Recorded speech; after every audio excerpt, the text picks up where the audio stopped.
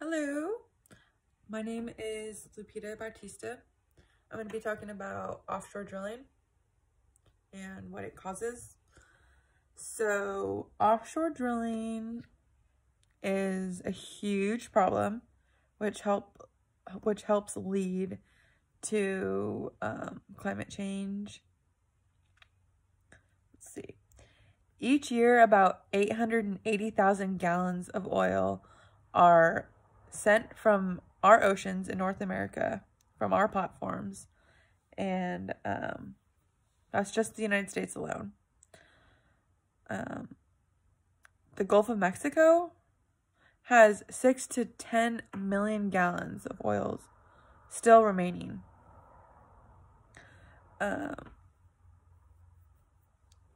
We can expect to produce 420,000 gallons of oil every year into our oceans. That's just an estimate, but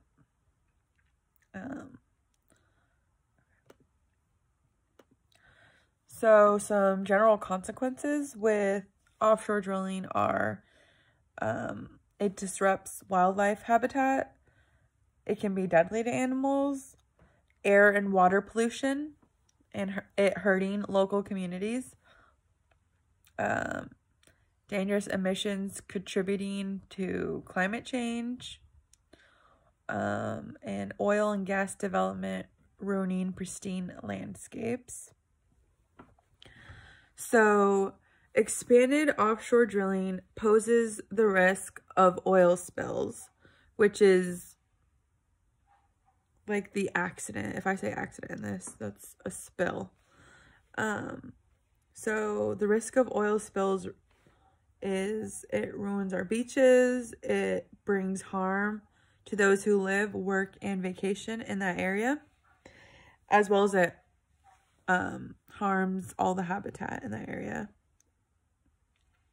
So when an offshore drilling oil spill happens, the ocean life is gonna be covered in oil, or they're gonna try and swim away, or they're gonna die, or we're gonna eat it and then we're gonna die or get really sick because we're eating seafood that is covered in oil.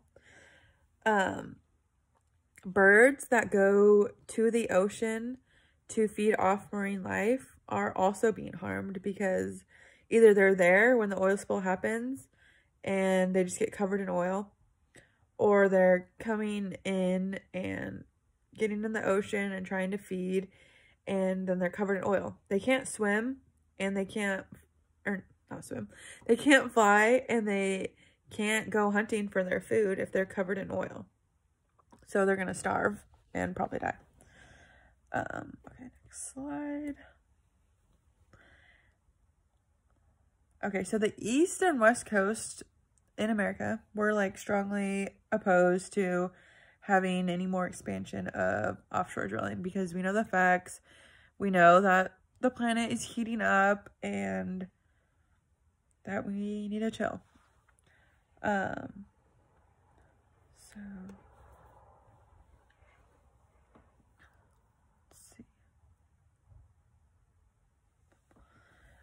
So they use air guns when they are doing the offshore drilling. They'll shoot these air guns into the ocean floor, and it is the loudest noise ever. It deafens a lot of marine life if it doesn't kill them or drive them away. Atlantic whales and dolphins are being killed by offshore drilling, and their communication sounds are being disrupted by air guns. These whales and dolphins are either dying or being driven away from their habitat and mating grounds.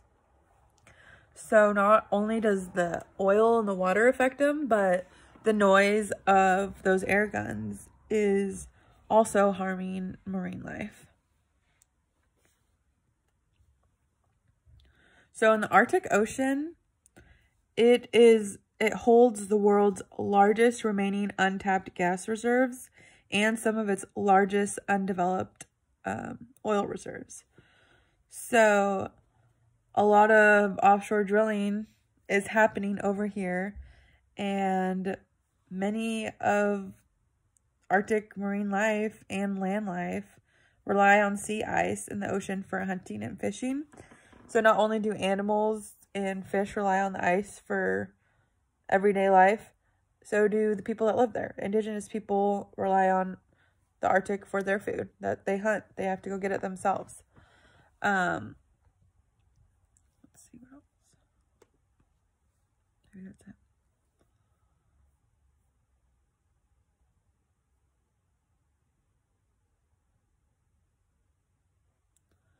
So there are over 1 million oil and gas facilities in the United States alone.